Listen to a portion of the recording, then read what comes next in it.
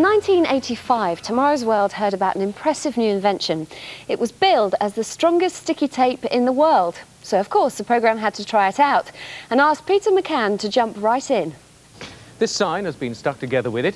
Incidentally, a much larger sign than that, on test in Scotland, did collapse in a gale. But it was the concrete legs that gave way and not the tape.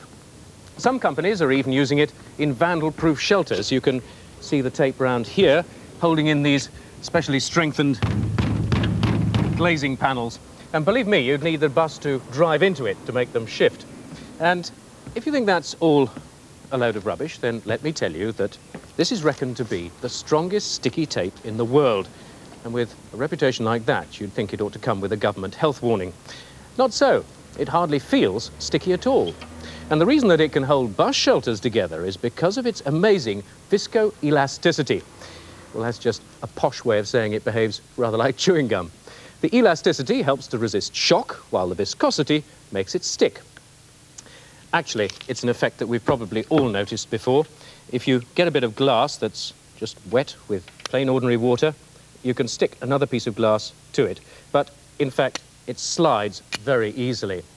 But take that one stage further and have a much more viscous liquid. In this case, it's just good old syrup. Then it sticks together rather better, and it also slides less easily. The more viscous the liquid, the firmer the bond. So, if you could make a tape which behaves like an extremely viscous liquid, then it should grip onto things without the need for any extra glue. There we are.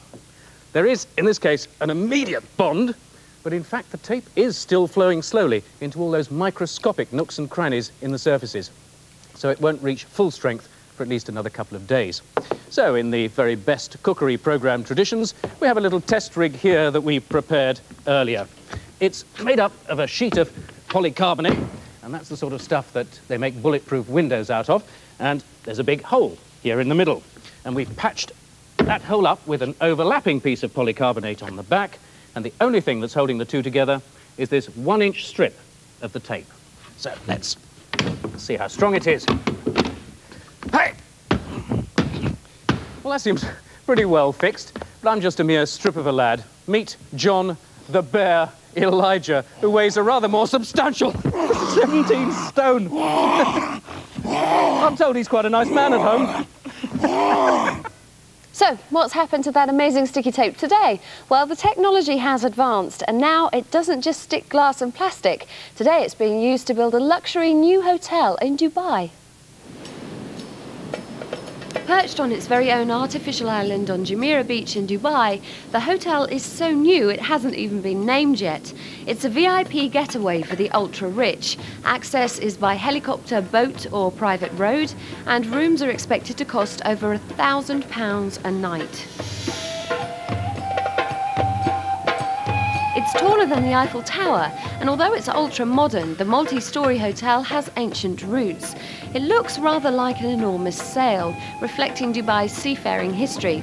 And the white cladding that gives the building its maritime look is stuck on with sticky tape. The reason? Winds in the tiny Arab Emirate can get up to 30 miles an hour, gusting up to 50. This led the architects to abandon the traditional idea of using rivets to attach the sheets of cladding to their aluminium frames. Because of the sun and the high winds in Dubai, engineers had to test the sticky tape to find out how well it would stick. Since Peter McCann described the tape back in 1985, there have been 22 new varieties on the market, but the principle's the same. The key to the incredible stickiness is viscoelasticity.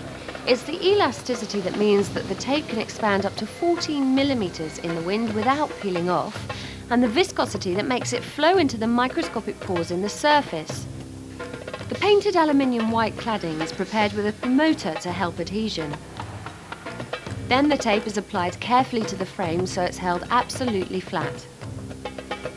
The panels and the frame are then put together by hand. There are more than 10,000 altogether. The hand-joined unit is then put through a roller which presses the two together to get rid of the air bubbles, and that's it. Ready to mount on the hotel that hopes to be the highest in the world.